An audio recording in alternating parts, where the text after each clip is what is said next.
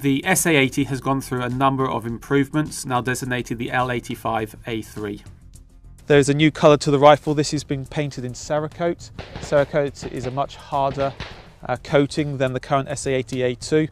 We've also done it in flat dark earth, which blends better with the MTP. As you can see here, we have a new inline Picatinny rail across the top of the weapon. This will allow the current LDS, the lightweight day sight, to remain in place. The benefits that this brings is that we are able to place inline low light night sights in front of the LDS. The advantage that this brings is that you don't have to re-zero your day sight. With the change lever, we've placed a new stud to make sure that this doesn't over-rotate. We've increased the hole and put a bush in it. So this is to future-proof the weapon should the army have the requirement to have a standalone underslung grenade launcher. That will slide on the bottom of the weapon and will be pinned in through that hole there.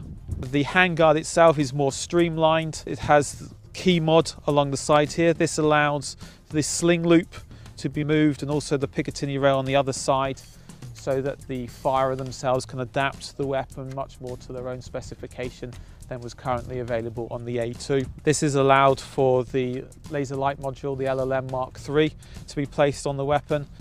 The weapon itself in total is about 100 grams lighter than the A2. And the other advantage that the handguard has is that there is no impingement on the gas block, which is in here. Through user trials, we've noticed that this has increased accuracy as well as consistency of the A2. It was already excellent for the A2, but the A3 has taken it that step further.